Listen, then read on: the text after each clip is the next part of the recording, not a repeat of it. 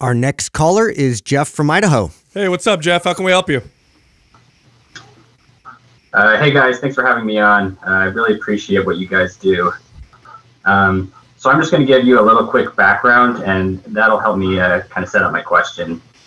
So about a year ago, I really started to get into lifting for the first time, and by that I mean I had lifted a lot before, but I had never actually progressively overloaded my lifts.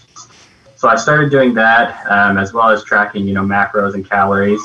And between about this time last year and the end of the year, I lost about 35 pounds. Wow.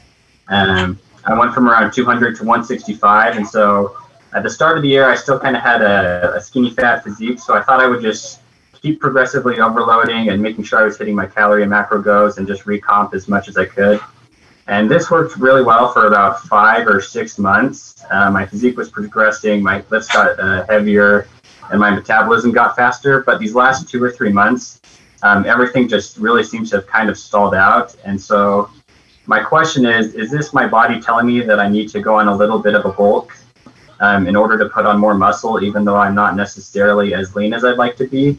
Or do you think this might be an issue with my programming, and if I benefit following something like MAPS Anabolic? Probably both. Yeah, I was just going to say both. Yeah, I would say go on a little bit of a bulk and change your workout program. This whole time, have you been following a similar workout? Yeah, it's been a 4-day upper-lower split mostly. Oh, yeah. Oh, yeah, dude. Just, for sure. Switching up your programming, adding a couple extra calories in there, and watch you break through that plateau. Oh, yeah. I would go MAPS Anabolic. Definitely. Do 3 foundational workouts a week. Do 3 trigger sessions on your off days. That's it. Follow that, and then watch what happens to your body. Yeah, bump your calories. That's it. Yeah, bump your calories. You don't even have to bump them that much. I bet 300 calories. Yeah, I bet you if he just changed his programming, his body would just start to. Yeah, but why not do both, though? Let's have some fun with it. Your body's going to respond to the new adaptation. Give it some extra calories so you really pack on some muscle, which is only going to speed up your metabolism more. Even though you're not at your ideal body fat percentage, this is not going to hurt you. Cool. Yeah. Sounds good. I guess, do you guys have any tips? Because I guess since I went through that cycle of losing the weight, sometimes it kind of like freaks me out seeing it go back up. I don't know if you have any tips for just dealing with that mental hurdle. Get rid of the scale. Yeah, don't stop weighing yourself, and judge your progress by your strength and your performance in the gym. Strength and performance, that's your focus now. That's it. Here's another tip. How long have you been listening to us, by the way? A couple months or so. Do you consider us to be experts? I would, yeah. Beautiful. Just listen to us. That's all. Just do it. Just do what we tell you. Just do what we It's tell very you. simple. Just hey, listen. I'll ask you for trust right now. I won't have to ask you again. I promise you. Just do what we tell you. Don't weigh yourself. Give yourself a few months. It's MAPS Anabolic, about 3 months long.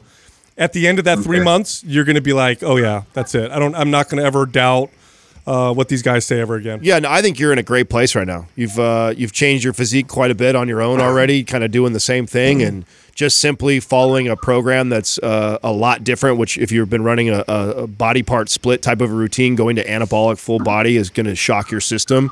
You do that with a little bit of a mini bulk since you've probably been at maintenance or lower calorie to lose weight.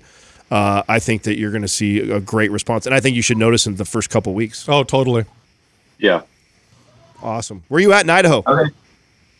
A suburb of Boise. In Boise? Suburb. Oh, suburb of Boise. Like Middleton. Meridian? Middleton, it's a suburb of Boise. Like Meridian or Eagle, or like we're familiar with that? A little west of Meridian. Okay. Yeah, good deal. Yep. Nice. We have friends up there. Yep. All right, thanks for calling in, Jeff. Yep, thanks for having me. No problem. That change in workout programming makes a big difference. Yeah. People don't realize that. It's like, I've been doing the same workout for 5 months. My body stopped responding. It's like, change it. He's gonna see great results. Oh, huge. It's gonna be like night and day, especially because he's already been doing what he's been doing for 5 or 6 months. It was working.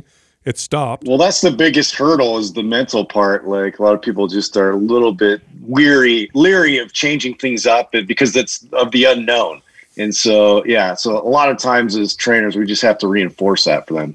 I wanted him to do the calorie increase too, because I bet you money, if he lost all that weight, I guarantee you he's probably closer to running under his caloric maintenance or right around maintenance, right?